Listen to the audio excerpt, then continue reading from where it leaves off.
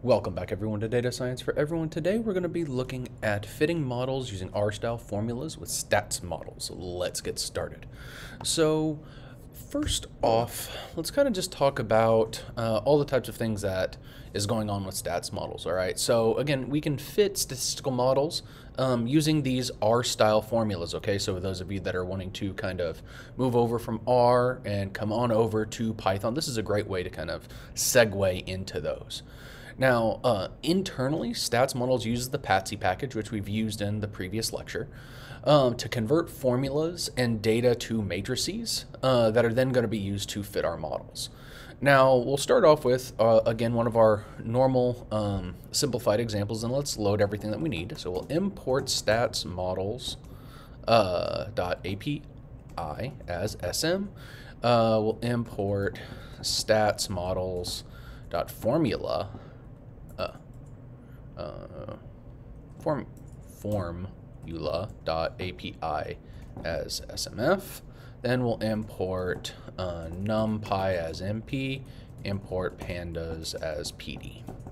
Okay, and getting in our basic imports in that we want.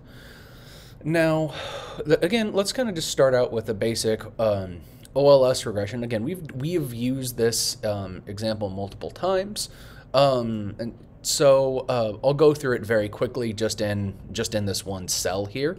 So again, let's go in, and df is equal to sm dot datasets dot get our dataset, and again we'll use the GURI data, the historical data, and then we'll do dot data. Now, as before, let's say that we want to maybe just grab the lottery data. We want literacy data.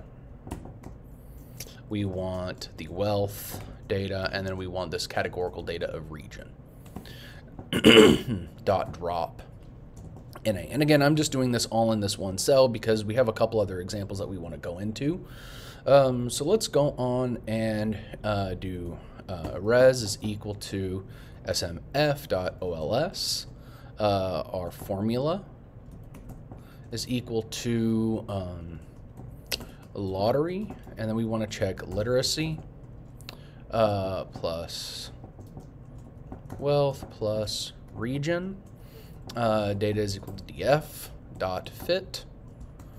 Okay, and then res dot summary. And again, I'm skipping in the model step in here. We're just doing this all in one line, so we can see our results here. All right, and so this is our first little example here with a basic linear regression. Okay, so we can also see here that it automatically did our dummy variables for us as well, because it saw that region was a categorical variable. Now we can also go and do this very specifically, okay, because this did it automatically. Maybe let's say it doesn't work, or maybe you want a little bit more control, you want it to be more kind of human readable. And let's say here then that we'll use categorical variables, and I'm going to give it a little bit of space. And so we can do the same thing. So I'm just going to overlap res here. Now I'm going to change it a little bit. So again, we printed out this the summary above. Patsy again determined that region itself was a categorical variable, which it is. So if we let me put in something and do something like actually that's not a good place for it. Let me put it down here so we can see it. Let's do df dot info. And here we can see that region is an object. And again, if I do something like, what do we want in here? df.head. We can see in here again that it is this ENC. I believe there's maybe an S in there as well. And so these, and maybe a W, there's quite a few. And actually, we can actually just check that real quick. So E, N, C, S, and W. So these are our unique categories. And there now, if region had been an integer though, okay, instead of the string values, we would have ran into an error. It would have tried to have ran it with those numbers as numerical variables, okay? So if that's the case, then we need to explicitly state that it is a category. And we're just going to use this in this example. So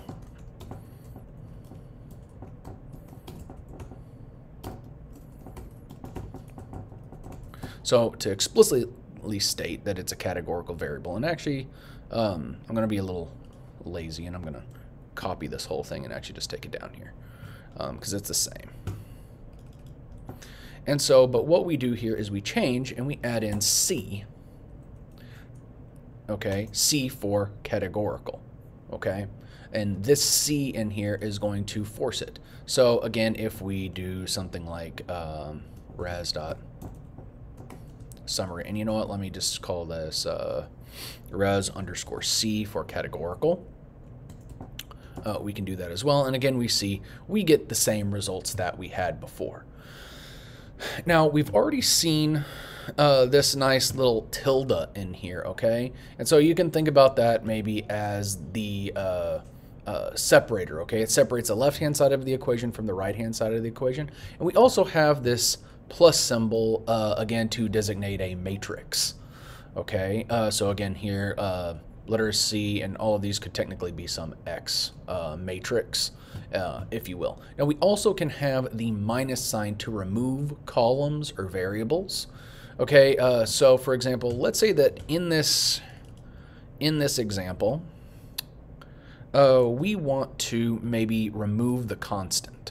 Okay, because it does, if you look here, we do have an intercept in here. So we want to remove that constant or that intercept from our model. So the way to go about doing that is to just do this -1. Well, not 12, -1.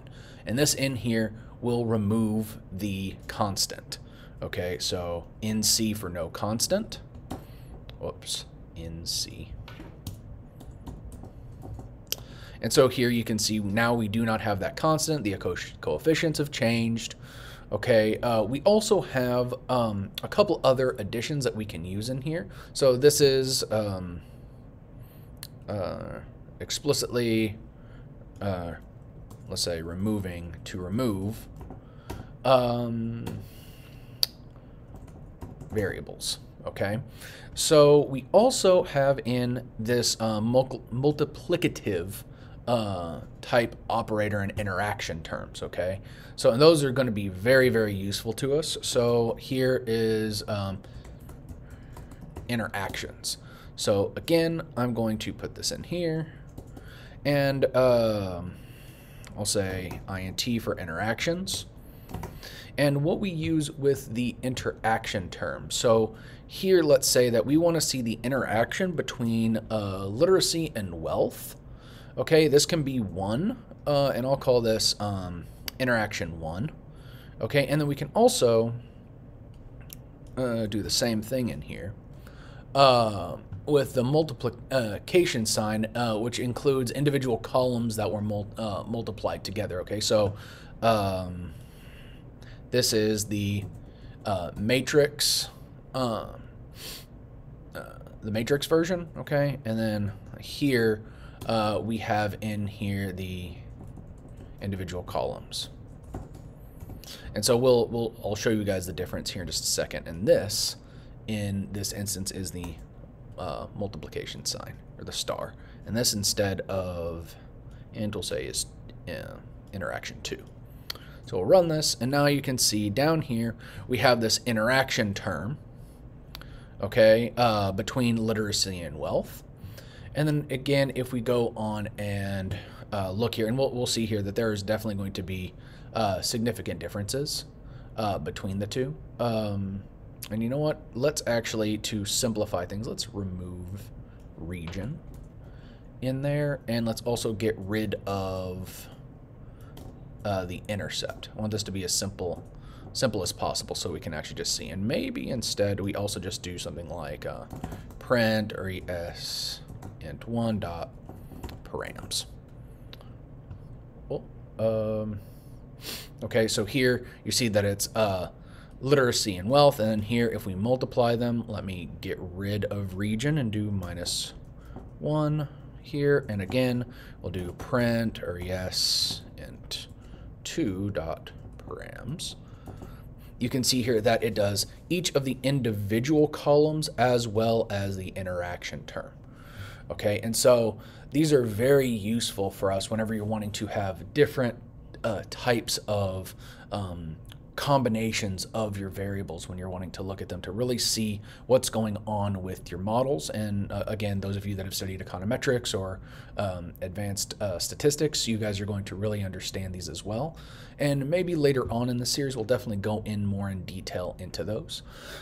Let's also talk about functions and vectorized functions. So here we can say, let me bring that down just a bit more. And here we have functions. So I'm going to go in and overwrite that. SMF OLS in here, and again we have our formula is equal to, and if we say lottery, and then we want maybe the natural log of literacy. Oh, literacy is capitalized. Okay, we can actually put that in there just with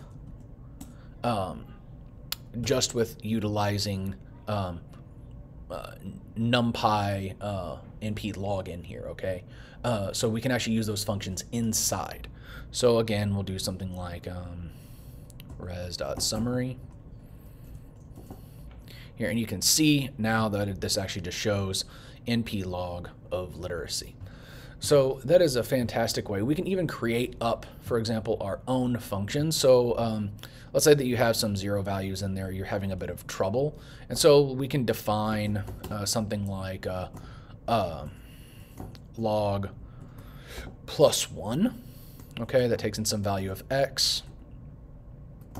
And this will return np.log of x +1. So then we can actually use that same thing inside of our equation. I'm going to just grab this, and I'll put this down here. And instead of np log, we would have log +1.